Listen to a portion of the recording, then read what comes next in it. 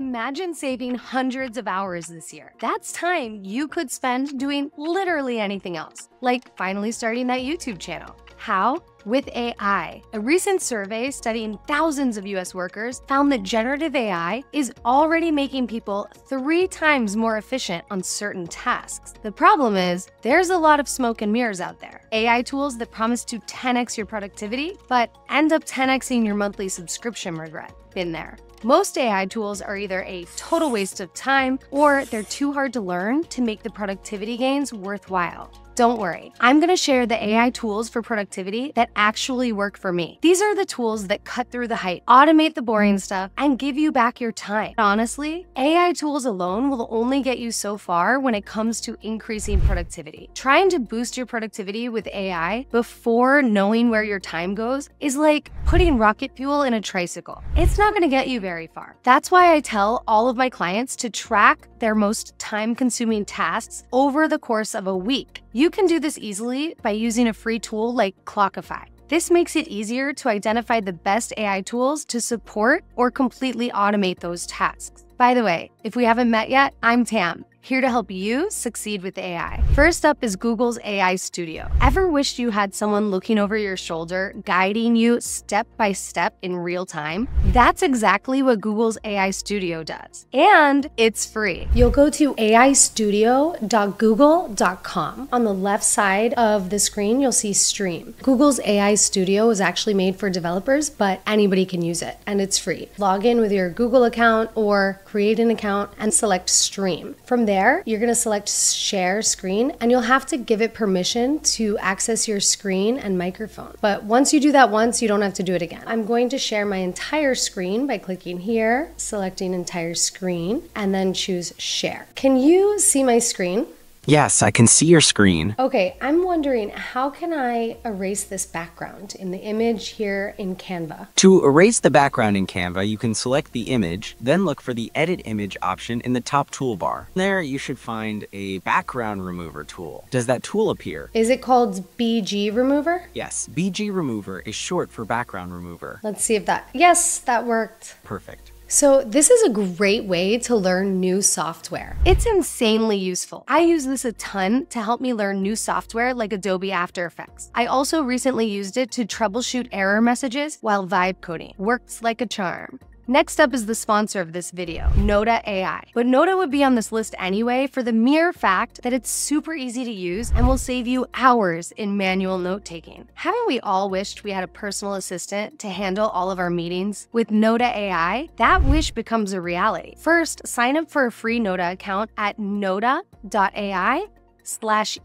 Once logged in, you'll see your dashboard. Of all the note-taking and transcription apps that I've tried, I genuinely found Nota to be the most beginner-friendly. There are 3 main ways to capture your meetings. You can choose Instant Record, which lets you record live. You can upload a recording and have it transcribed, or record an online meeting by simply adding Zoom, Google Meet, Microsoft Teams, or WebEx meeting links. Another bonus feature is screen recording. This feature sets Nota apart from other AI transcription tools and has proven especially valuable for me as a content creator. Let me show you how I use Nota to maximize the value of my conversation. This is the main screen or your dashboard in Nota. There are a few options that you have right off the bat. I've already uploaded an audio file. You can see down here, uploaded records. This record was an audio file from a meeting that I had, me and some colleagues, when we were prepping for an AI training event. So if I click on record detail, it opens a new dashboard where you can see the conversation. On the right side of the screen is your transcript, and you can play the different segments or go over here and have a summary. This is the summary. I've already selected a template, but this is a cool feature. Nota has different templates. If you click this button with the circle, square, and triangle, it opens a template library. I can't think of any other transcription tools that I've tried that have this this feature, but basically depending on the context of the audio file, you can select different templates and it will organize the information in that video call or audio file into that specific template. For example, the template that I'm in now is a team template. So it automatically broke this transcript up into topics. So here we have topics, event agenda and presentation content, AI tools and capabilities, and then we have review. The review just goes through and it lists the different segments. Tamara is preparing to discuss prompting techniques, AI tools, and resources. What's great about the review and also the summary in general is that it has timestamps. So you can actually jump to specific moments within that transcript. If I click on that timestamp, it brings me to that exact moment in the conversation. And from there, I can push play and it will play it. No, big question that we're planning or that we kind of want to address is,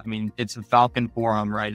So that's really helpful when you're looking for specific information within a meeting. Then let's change this to a different template. Let's do consulting. When I click consulting, here's a template. I select use this template and it's automatically going to reorganize this into a consulting template. Now I have the summary, issue, solution, question and answer, and action items. Below that, the other template that I had previously where I have topics, review, progress from the team template. What an awesome way to organize meeting notes or transcriptions of audio files. I have to show you a few more things because there's just so many ways to use this. Once we have a recording, you can also click these stars and that's the AI chatbot. You can chat with the transcription. I typed in who will be presenting first, and the AI chat responded that based on the conversation, Tamara will speak for about 20 minutes about different AI tools and capabilities. She'll cover topics like different ways to make videos, images, and presentations. That is so in-depth and so helpful. One more thing, over here on the left side, if I select mind map, it gives me a breakdown and a mind map of this information. Now I can zoom in and see how all of this information within the conversation or the audio file, how it's all related. And one more little trick I want to show you. Up here on the top right, you can select vocabulary. This is another feature that other AI note-taking apps don't have. Basically, you can add terms or words that transcription tools usually mess up. I don't know if it's the way I say ChatGPT, but it always transcribes it incorrectly. So I can use this, set the words that are frequently used, and I won't have that problem. Okay, this next AI tool offers massive time savings. I'm talking about deep research tools from both ChatGPT and Google Gemini. ChatGPT's deep research feature gives you in-depth results. I've also found it to better understand what it is that you're asking the AI to do compared to Gemini's deep research. But Gemini deep research is free, so I wanted to include it here. Both are invaluable when it comes to boosting productivity. In fact, research tasks are one of the best things you can hand over to AI in order to save time. Think market and competitor research, product research, current events and news analysis, academic or literature review. You get the idea. There's a lot you can do with it. To access this feature inside ChatGPT, simply type your prompt or what you want to research and click the button that says Deep Research. But remember, the AI tool alone will only get you so far. To get the best results from deep research, it's all about asking in layers. Think of it like giving instructions to a capable intern. Here's a go-to formula for prompting deep research. For example, do a deep research report on AI-powered note-taking tools. I want you to find the top note-taking and transcription apps by number of users. Format your answer with tables for comparison. Use only credible sources from the last 2 years and cite them clearly. You can also add things like compare multiple viewpoints, summarize expert opinions versus sentiment, or highlight surprising insights or trends. ChatGPT then scans hundreds of websites, journals, and studies to provide detailed, customized research in minutes.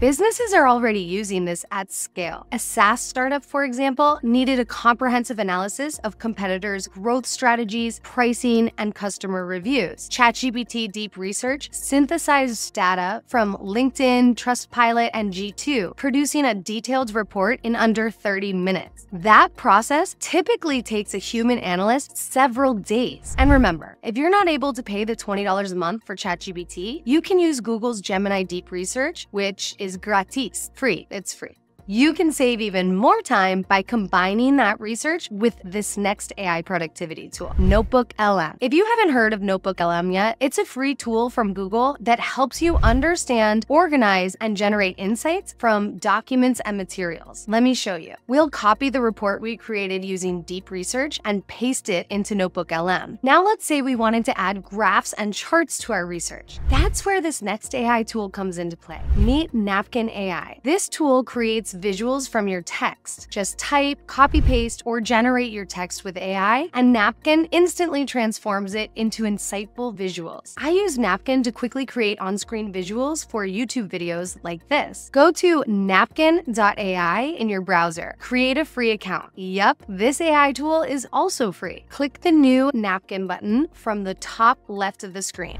Once you select new Napkin, you get 3 options. Draft with AI, which will let you type in a topic and it will generate content with AI. If you have a PDF with the information, you could import that from your computer, or simply a blank napkin. Since I copied and pasted the Nota key features from our PDF, I'm going to select blank napkin, and then I'm just going to paste that in.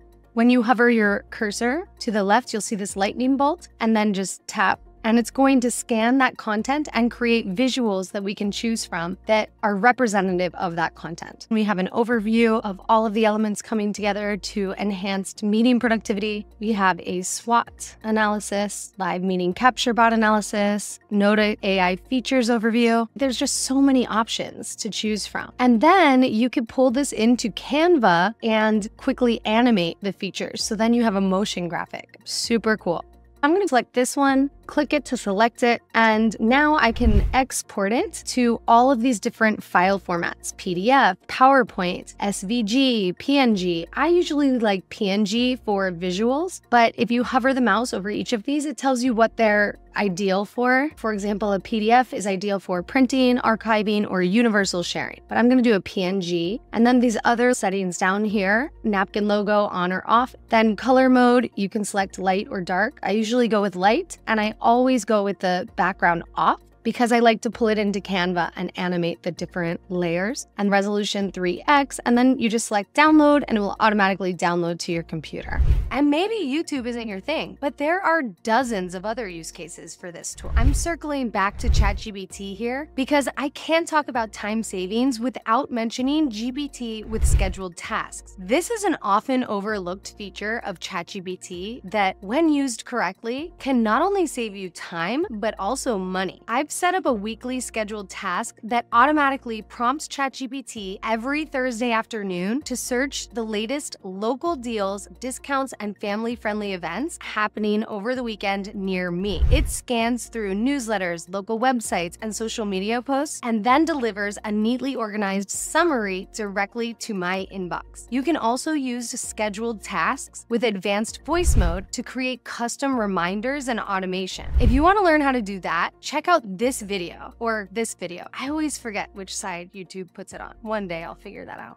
Finally, I saved the best for last. Notion has legit changed the way I work, think, and organize. It's an all-in-one productivity tool that helps you organize, plan, and manage your work and personal life in a way that's customizable and unique to you. Full disclaimer, it can be overwhelming at first. That's because it combines features like note-taking, task management, databases, wikis, calendars, and more into a single adaptable workspace. But trust me, it's worth the learning curve. My advice is to start by exploring Notion's templates and choosing ones that are suited to your current workflow. Notion also has a robust free plan. Better still, every Notion account has free trial access to their AI. If you've used Notion before, you've probably noticed this friendly face in the bottom right corner. That's Notion's AI. If you click on it, you'll see a variety of options. Here's one easy way that I use it to save time: reformatting, or turning unstructured data into organized data that we can actually use. For example, if I open this page with info about Nota, we see a lot of bullet points. We can select that text by simply clicking and dragging on screen. Next, we'll ask the AI to change those bullets into numbered lists. We can access the AI using the keyboard shortcut Control-J or Command-J on a Mac. In the prompt box, type change bullets to numbers. Notion's AI will always give you the choice to accept the changes, decline the changes, or retry with another prompt. I'll accept, and voila! Imagine how much time just this one simple AI trick in Notion will save you. And there is so much more where that came from. The best part of these AI productivity tools is that they're incredibly easy to use. I've linked them all in the description so you can start using them right away to streamline your daily tasks. Remember, it's about finding the tools that complement, not complicate, your current workflow.